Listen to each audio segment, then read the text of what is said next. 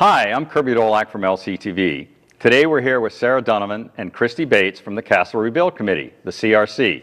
Welcome, ladies. Thank you. How are you doing? Good. Very good. Can you please tell us a little bit about yourselves and how you became involved in the Castle Rebuild and your current roles in that committee? Sure. Let me start. So I joined Littleton Children's Fund, which is a nonprofit that has built the original Castle in the Trees in 1991 and has maintained it ever since. I joined probably 5 years ago.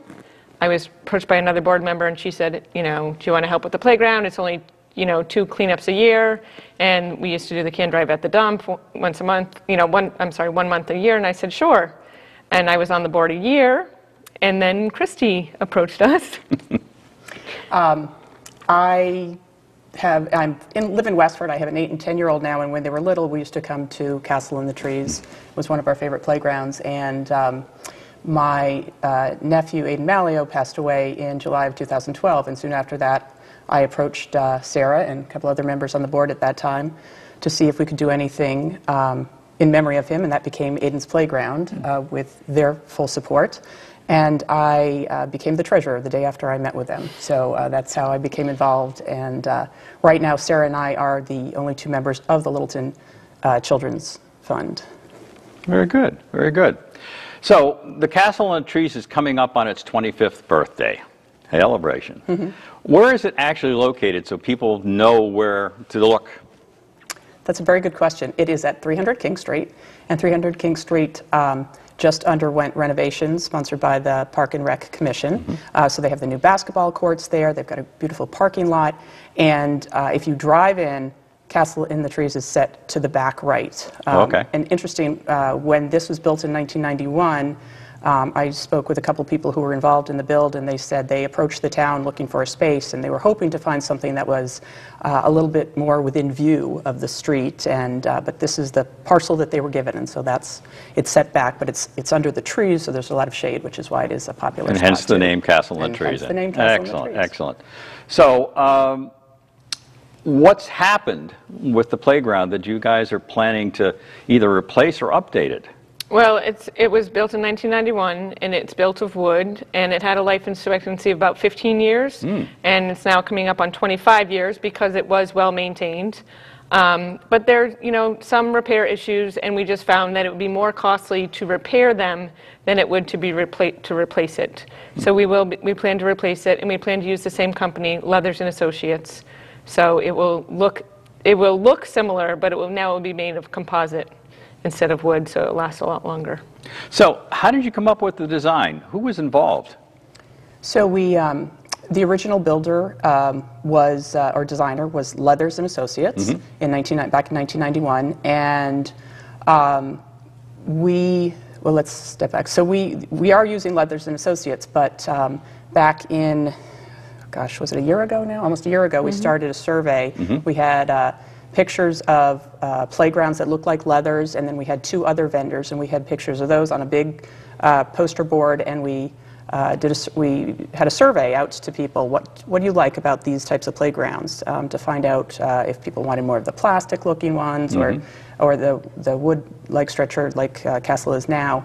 And we also asked them what they wanted in a playground. And we had 130 or 40 responses, and this was put up at the library over the summer in various points. So we had those responses. And based on our responses, Leathers looked like the direction that people wanted to go. They liked the look of Castle in the Trees, and they wanted to stick with that type of a playground.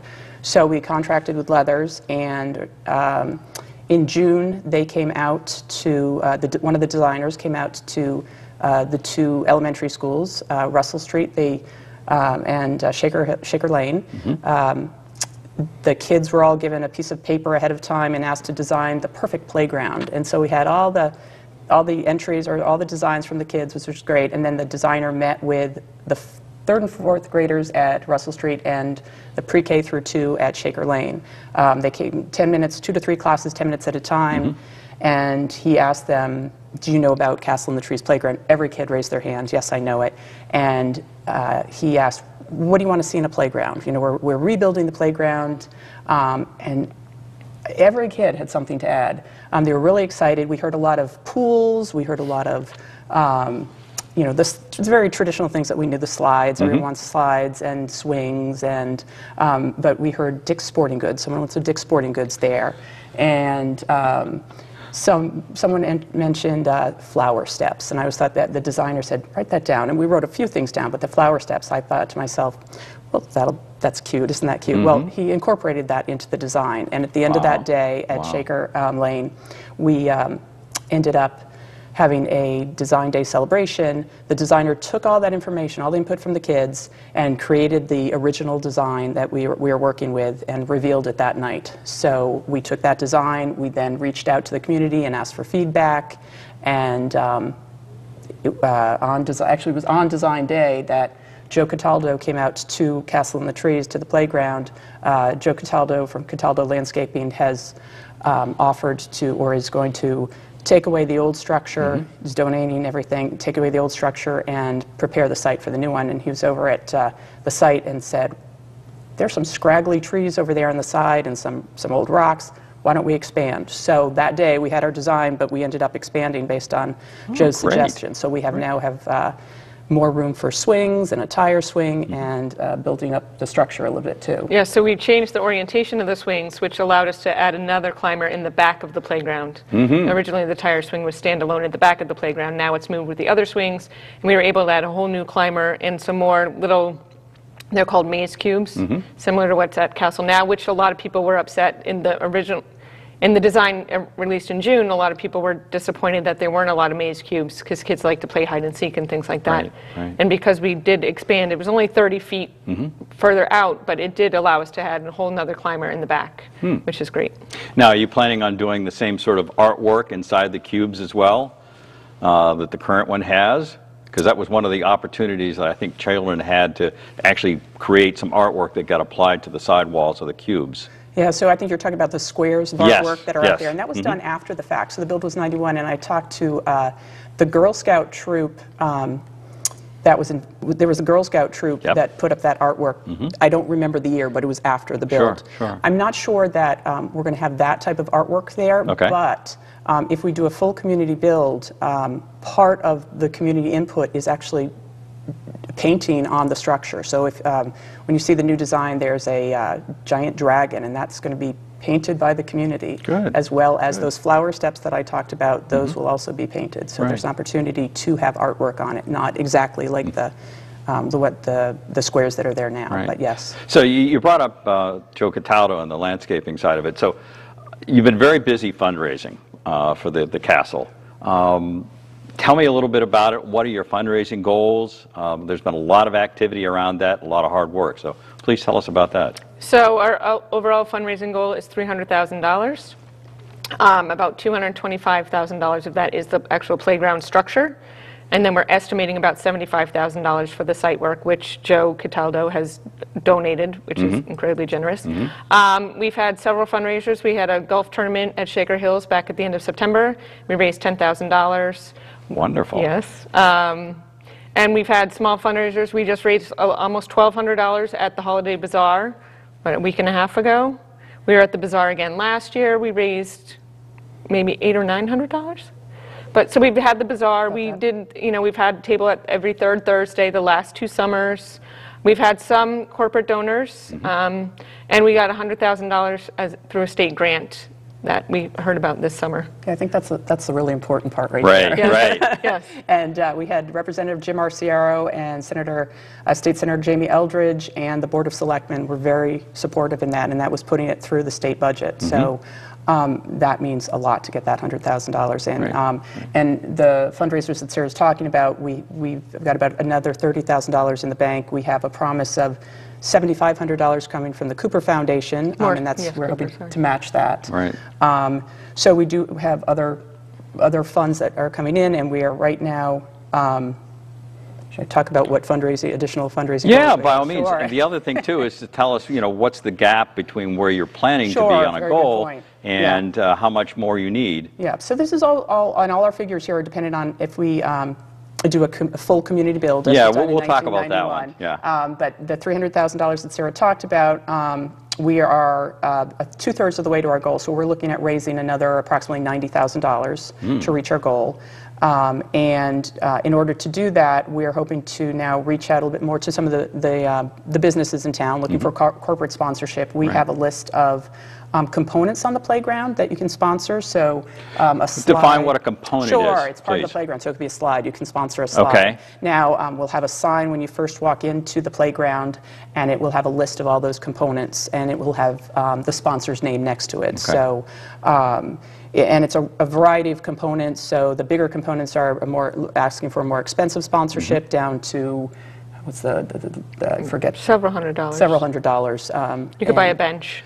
Buy a bench. So will that be inclusive of the materials, or is that just a donation? So in other words, the fundings you're referring to, that $100 for the bench, does it actually cover the cost of the materials, or is it just a donation for the cause? The idea is that it covers the cost of the Yes. materials, that it covers the cost of that How item. about ongoing maintenance? Is that also going to be included in there by chance, or? So that's something we need to discuss. So in 1991, Littleton Children's Fund built the playground, and then it was gifted. It's on town property, but they actually maintained it until just 2 years ago now. After we built Aiden's Playground, we gifted Aiden's Playground to the town. Again, it's on town property, but it had been maintained by the nonprofit. And it was Sarah and I were the only two left, so it only made sense that it went back to that it went to the Park and Rec department. Right. So they maintain it now.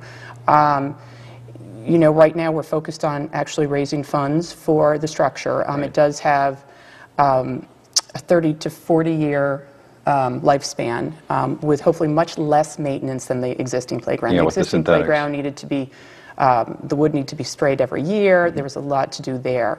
So hopefully there's less cost going into this, but certainly our goal is if we have additional funds that are raised, that would go to maintain the playground.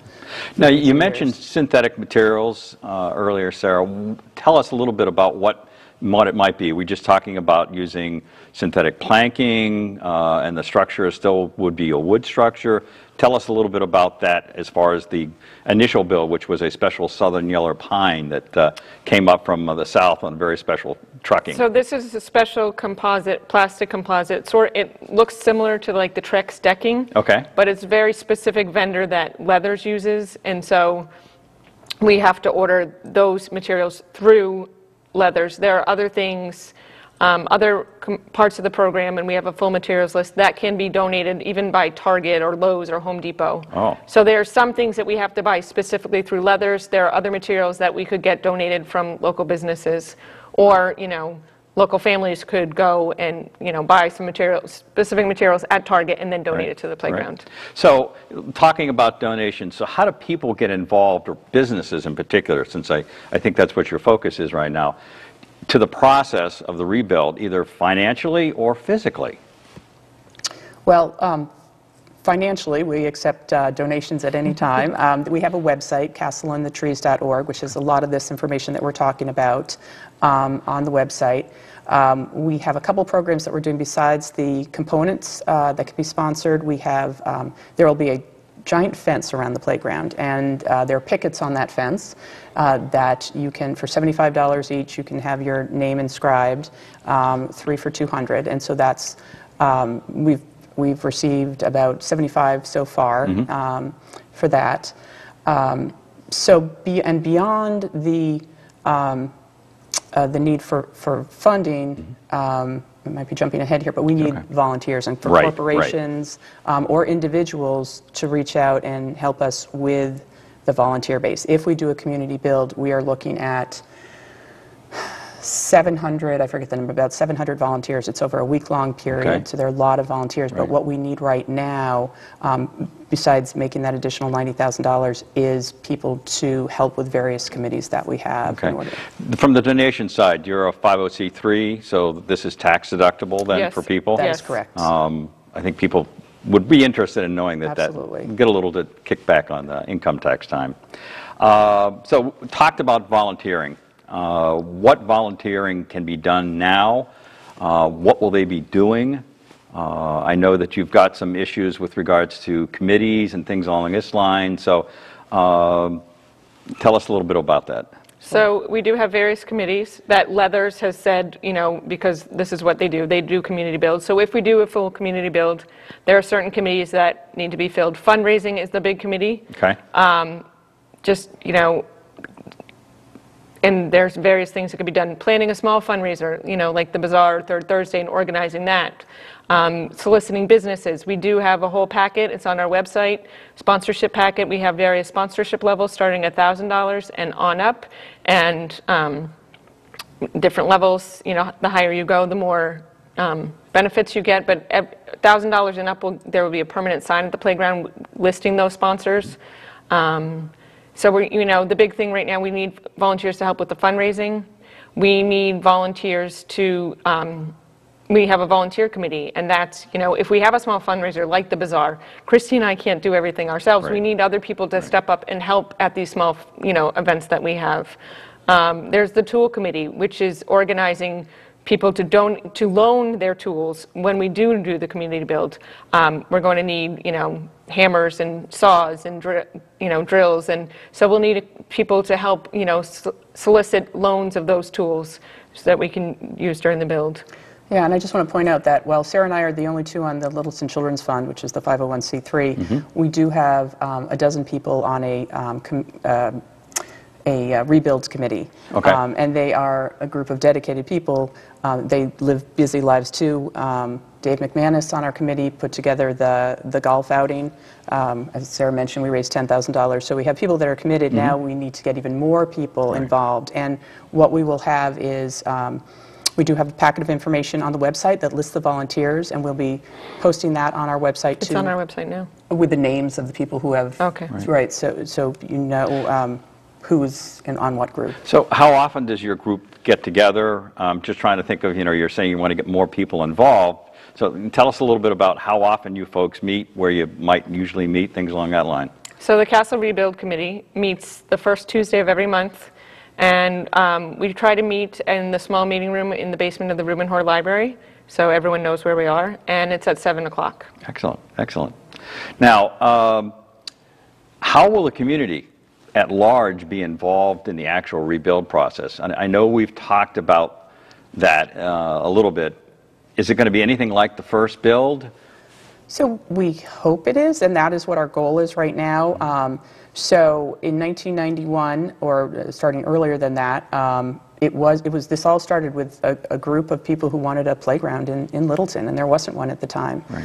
And I have been fortunate enough to talk with some of those people, including yourself, who were involved in the original build. And I think there's a lot of pride there when you talk to these people. We have one woman on our committee, Jess Cameron, who was 7 at the time of the build, and she remembers painting screws, I think. Soaping screws. Yes, soaping screws. And there's a lot of pride that comes with building a playground. And so we hope that we can do that. Our goal is to have the build in September of 2016, and that's assuming that we raise the funds and get the volunteers. Right. And so if we do that, if we get the funds and we get additional volunteers to help with these committees, what it will look like is we're planning for end of September, and it would be a Tuesday through a Sunday. Is that right, Sarah? Tuesday through a Sunday, probably 2 weeks before. We haven't figured out that timing. The playground would be closed for Cataldo Landscaping to come out and remove the old structure and put in the new,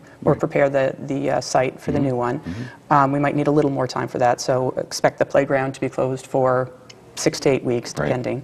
And then on those different committees, the food committee, we would have a tent out with food donated by people. We would have, we're going to reach out to businesses. There are a lot of businesses that will allow employees, maybe a dozen employees, to come out and work for the day, similar to a Habitat for Humanity structure.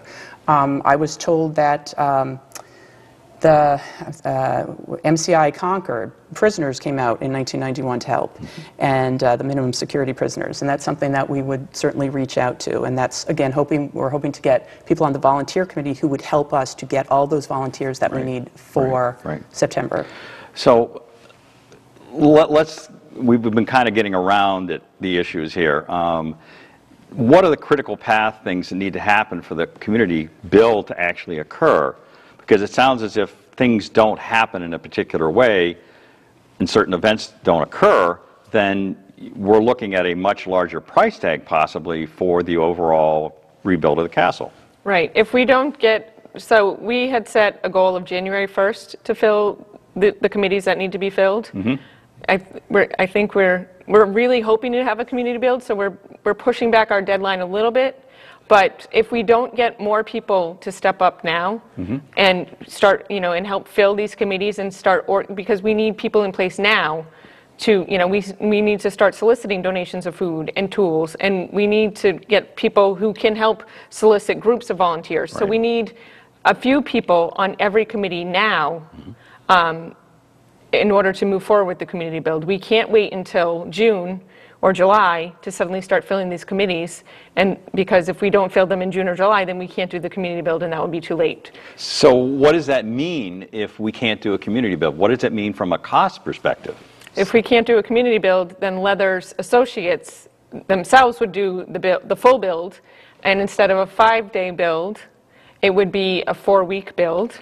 So the playground would be closed for much longer, because you have to close it for the site work, and then it would be closed for a lot longer for them to build it. It's also $130,000 additional because it costs, because they have to supply all the labor. As if we do a community build, it's free volunteer labor. So $140,000 if Littleton gets together and starts focusing on this project that we can save. Otherwise, it's going to be more out of people's pocketbooks. Right. Yeah. Okay. Definitely a huge incentive to, huge monetary incentive to do a community build. And in our discussions with Leathers and Associates, their model is a community build. And they've been doing this for a while, and they've been doing it well. But they have said that they're starting to do a few full contracts because it's hard to find volunteers these days. But our hope is, and we have people on our committee that really are hoping that this can be a community build. And again, if we get the volunteers, we won't have to raise an additional $130,000, which, an additional $90,000 seems daunting enough. Right. That would be, looking at over $200,000 that we need to raise now if we did the full contractor build. And my guess is we would not be building in September of 2016. Oh. Just because we'd have that much more money to raise. Right. So that's why we really would like to push for the community build. Are there any other variations besides either the community builds it or we hire a vendor to come in and do it? Are there some sort of hybrid pieces that might be in between there that we can make call on some of the local businesses or building professionals to get involved? Well, it's something that we talked about with Leathers and trying to find out where that hybrid is. And from their perspective, it's hard. They can't come up with an estimate because for what a hybrid might be. Right. And there are opportunities to lower the price, and this is more in, again, the community build, because people can, as Sarah had mentioned before, donate materials. Right. So that would help to lower the cost. Sure. We talked with them briefly about maybe having them do the full construction of the playground itself and maybe having volunteers come out and just do the fence. But again, the cost is still a lot higher. It might save $10,000, but we're still looking at a higher cost. So finding that hybrid, is it possible? Absolutely. Yeah. It's hard to figure out what it looks like, though. So I know you folks were at the Holiday Bazaar. What was the purpose of you folks being there? Really, we want to get our message out that we are rebuilding the playground. There are still some people that, don't know that the playground is, 25 years old and needs to be replaced. So we're just trying to get our message out there that, we are trying to replace the playground and keep a safe and fun playground in the community. And we were, soliciting for volunteers and also to raise money. We had the raffle, we have apparel, we have T-shirts and baseball hats and water bottles and mugs, and car magnets and car stickers, which is all available. They're all available on our website. So we had that there, but really we're just trying to get the word out that we're trying to rebuild the playground, and we need volunteers and we need money. Right, right. And I'd like to point out that the day, just 2 days or 3 days before the bazaar, we had the final 3D drawing, and that's what you see behind us right now is the new drawing of the castle and trees. So we had the design before, but it was just what is it, the spec, the two-dimensional spec. The orthographic projection. Yes, yeah, and so right. now we have the three-dimensional, and I'll have to say I was the one who picked it up. We had it done at Staples, and I went to pick it up, and it's a 2-foot by 3-foot board. And the person who handed it to me, he was a 20-year-old, Yeah. and he said, he looked at it and he goes, "Is this a playground?" And I said, "Yes." He goes, "Wow, that's cool." And he said, "I'm in architectural school, and I really like this." I'm like, "Oh, that's great." We actually brought that to the bazaar, and people got to see it for the first time. And it really looks impressive in this 3D design. You can really see what it's going to look like. So what was the response, the public response to one being there and telling the story about what you were doing? Were people anxious to sign up at that point in time and to volunteer, or were they kind of kicking the tires to get more information and understand what it's all about? We had some good conversations with people, and found a couple people who were there in 1991. We had a couple of people sign up the forms to volunteer, but this is a lot to take on. You need to really process it and ask some questions and figure out what the commitment is going to be. Okay. And we're willing to talk to anybody about that. If there is any interest out there with volunteering, I think the best thing to do, we can do write-ups about what the committee might be, but to be quite honest, Sarah and I, we've never done a community build like this before. So we don't necessarily know absolutely every bit of what it's going to entail, but we're willing to talk to anybody about what opportunities there are and where the most need is. So if you have somebody who's interested in being part of the committee or heading a committee, you folks would be able to give them at least some conversation points to tell them what it's about, what it's entailing, and time commitment that's there, because that's, I think, the biggest thing that's a little daunting, I think, to a lot of times, to handle a large committee that has multiple facets that have to come up on a critical timeline. Absolutely, and that's why we're hoping that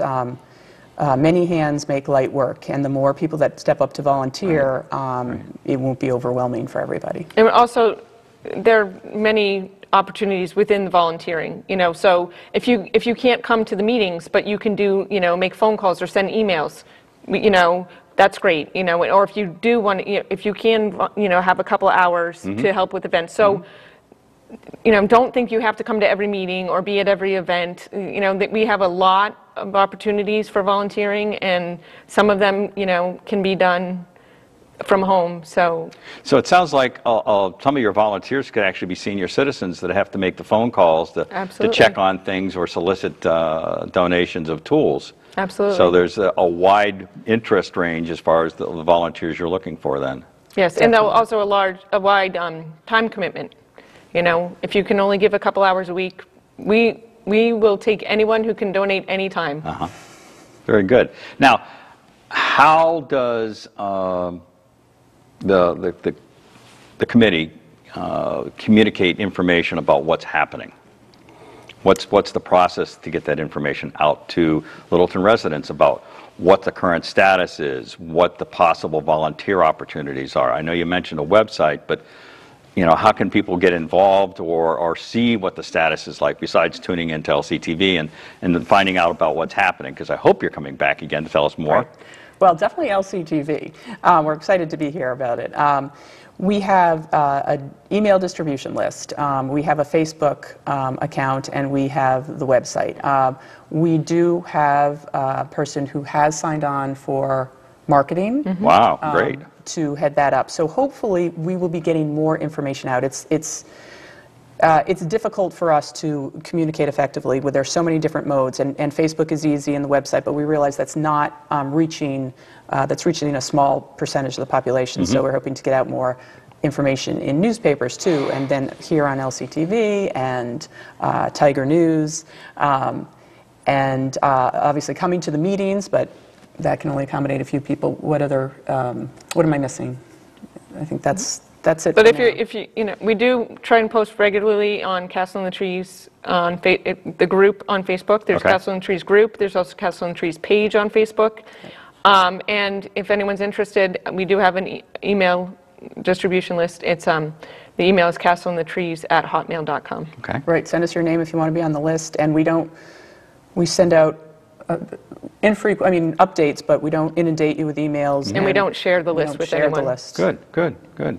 Now, you mentioned a possible date. So if we're in a community build situation and everything happens and Jupiter aligns with Mars, when might we be looking at a possible build week? We're looking at September, I forget the exact dates, September 20th through, 27th? yeah, something like that. We Yes. haven't It hasn't locked the been date in finalized. with Sure. Leathers yet, but that's what we've been talking about. We Okay. will be It'll be the end hopefully of September. Right. locking in the date soon. Yes. Right. Yeah, we do have to lock it in, even, and hopefully we'll lock it in. We just need to follow up with like the police department, just make sure that's okay. And then work towards that, the community build. If the community build doesn't happen, obviously those Right. dates will change. Right, and that, again, that's the big caveat that we need to make certain people understand is if it's not a community build, then we're talking about a much longer period of time. Right. The castle is out of order. Right. And a little bit more on the expense side. Now, is there anything else that the CRC wants to pass along to residents or to businesses? No donation is too small. Excuse me, I'm sorry. I just checked the PO box and we had a $25 donation.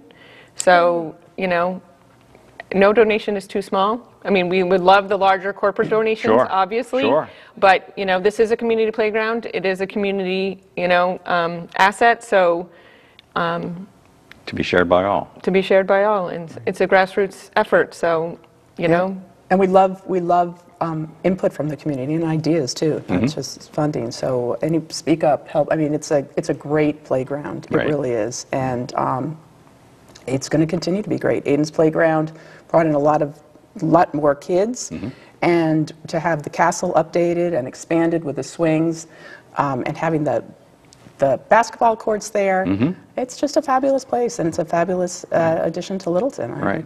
So you'll be able to take care of the little kids up till what, middle school, and then you've got the basketball courts that are there, and The walking track around the walking basketball track, right? courts, So yeah. it's a really nice hub for Littleton residents or for our friends in Westford as well. That's right, and there are plenty of people from surrounding communities Really? who come to the castle. Really good. yes, and you Absolutely. do not have to be a Littleton resident to be involved with the Castle Rebuild Committee. Either volunteering or financially We correct. welcome, That's right. you know, because it is a community playground, it does draw from area towns, and Yep. we welcome everyone.